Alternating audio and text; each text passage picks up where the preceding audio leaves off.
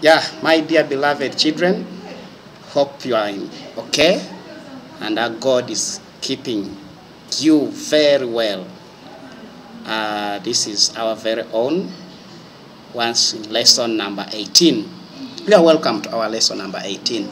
In lesson number 17, we are looking at the Bunyoro Chitara Empire under the Bachwezi. We looked at the contributions of the Bachwezi, and we said we grouped the contributions of the Bachwezi in three: social contributions, political contributions, and economic contributions.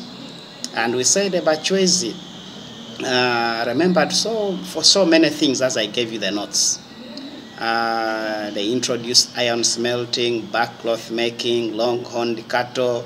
They started salt mining in Lake Atwe, and many other things. They introduced the idea of building reed palaces, introduced the idea of building grass-thatched houses, and very many others. We looked at the collapse of the Bachwezi, and the main reason for the collapse of the Bachwezi, we said, the coming of the Luo speakers. The coming of the Luo speakers led to the collapse of the Luo, of the Bachwezi.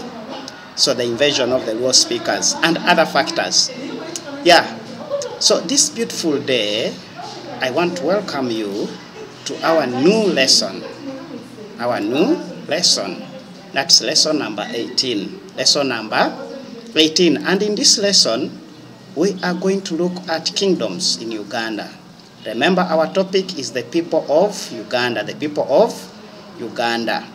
Now, under the people of Uganda, we are still looking at kingdoms. And today, specifically, I want to look at Bunyoro Kingdom. Bunyoro Kingdom.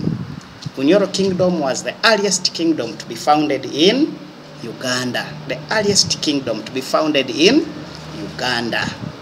Okay? Bunyoro Kingdom was the first kingdom to be established in Uganda. Therefore, it is the oldest kingdom. Okay? Are you getting me? Yes, I think we are together. So, the title of the king of Bunyoro is Omukama. I had told you previously. Omukama. So, the king in Bunyoro is always given a title as Omukama. The first Omukama of Bunyoro was Isingoma Rukidi Mpuga. Isingoma Rukidi Mpuga. Isingoma Rukidi Mpuga was the first king. Ask you, why is Isingoma Rukidi Mpuga remembered in the history of Bunyoro Kingdom? Who was the first Omukama? Let's move on. The current king of Bunyoro is called Solomon Gafabusa Iguru. Solomon Gafabusa Iguru is the current king, or the current Omukama of Bunyoro Kingdom. Solomon Gafabusa Iguru. Let's continue. Famous kings of Bunyoro Kingdom. Some of the kings that have ever ruled the Bunyoro Kingdom, those early years. Those early years. Who are they? One who have Omukama Kamurasi. Omukama who? Kamurasi was also a strong king. He was the father of Omukama Kabalega, meaning after Kamurasi, there came Kabalega. Kabalega was the strongest Omukama in Bunyoro history. Kabalega organized a strong army, strong warriors, called Abarusura. Called what? Abarusura. Who were the Abarusuras? The Abarusuras were the strong army, strong warriors of Kabalega. These warriors used them to protect himself, to protect his kingdom against any attack. Any person who would come to attack him, he would send his strong army. Therefore, the Abarusura were the UPDF of Bunyoro Kingdom by then. So Abarusura were the strong warriors of Omukama Kabalega. The Banyoro were both cattle keepers and cultivators, meaning they carried out mixed farming. They carried out mixed farming. Even up to now, they do mixed farming. Therefore, they are farmers. They are farmers. Which people? The Banyoro. Economic activities among the Banyoro. Activities done by the Bunyoro. What are those activities? Number one, salt mining. They used to involve themselves in salt mining. Salt mining.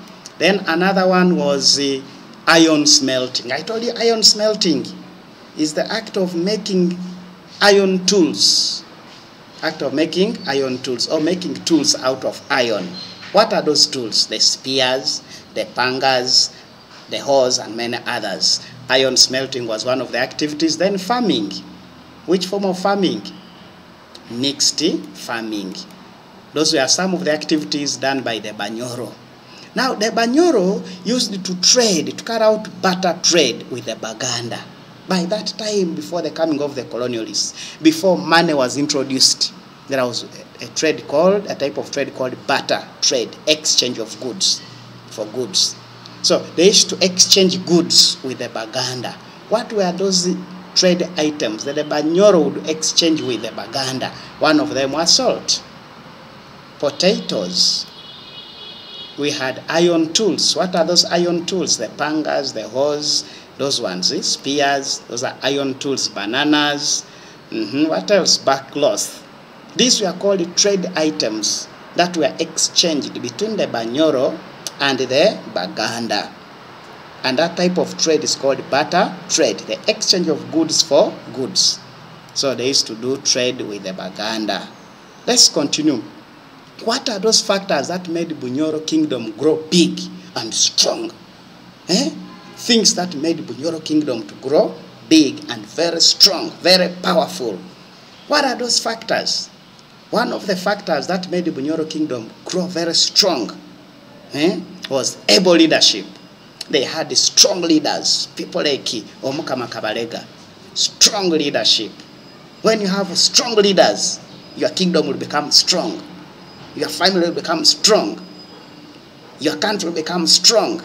Able leadership. Another factor that made Bunyoro grow strong.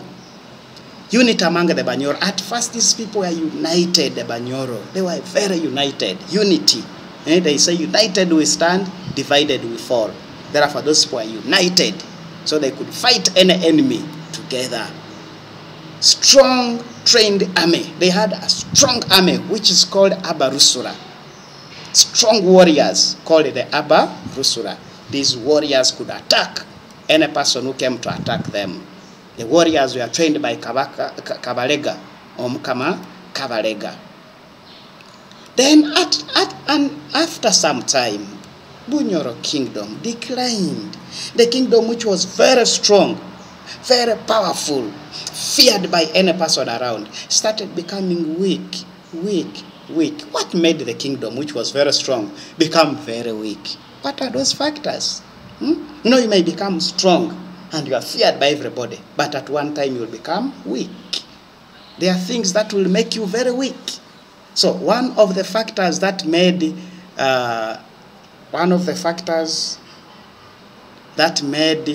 Bunyoro Kingdom to become weak, we have the kingdom was too large to be ruled by a king. I'm sorry, I had some interruption. Someone was calling me. That's why I saw some interruption. The kingdom was too large to be ruled by one king.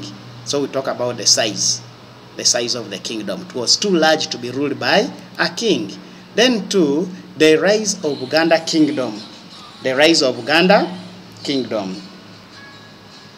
The rise of Buganda Kingdom. When Buganda Kingdom also emerged, it started fighting Bunyoro. So the rise of Buganda Kingdom weakened Bunyoro Kingdom, made Bunyoro weak. Another factor that made Buganda Kingdom to grow, Bunyoro Kingdom to grow weak, is the coming of the colonialists.